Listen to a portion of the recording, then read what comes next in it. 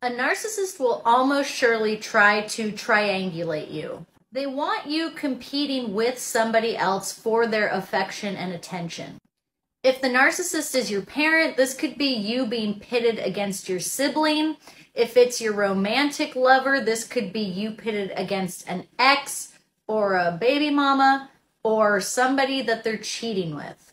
Triangulation is a manipulation tactic that the narcissist uses where they take your insecurities, the things that you have told them, the context clues that you have given them, and they use a third party to bring those insecurities of yours to the surface. You now feel like you are competing with this other person to keep the narcissist around.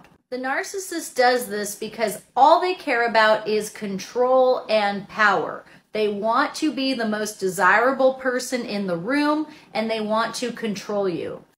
It is easy to distinguish between triangulation or just an ex that's still in the picture, maybe because they co-parent together, once you know about this method that they use.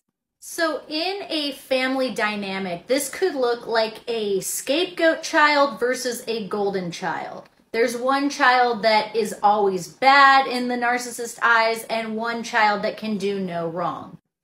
These children are then pitted against each other and forced to compete with one another for the affection of the narcissistic parent.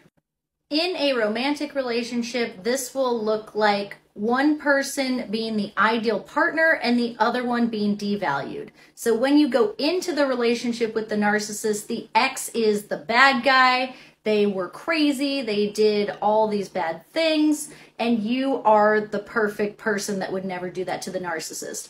As you continue through the relationship, that flips. Now all of a sudden, their ex would never do the things that you're doing to them. And you are the one that's all bad, and their ex is put on the pedestal. This is triangulation.